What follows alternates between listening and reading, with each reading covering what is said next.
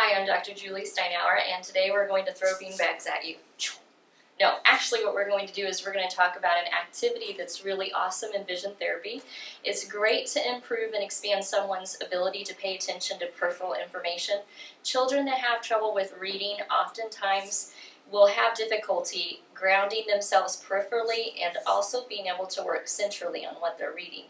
And the ability to go from one thing to the other and stay grounded in both is extremely important.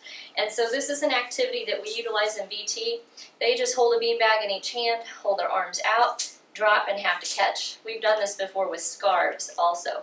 But their idea is they're not staring at their hands. They need to be looking straight ahead. So staring at a centralized target in front of them, but using their peripheral and side vision to keep their arms, hands, and beanbags in view so they can see when they drop and catch them. Again, this is a perfect example of something that's really easy and simple to do for kids that have a little bit of struggle with reading. It improves their ability to stay grounded peripherally, but also be able to stay focused centrally. And this is great for the kid who's ADHD-like also.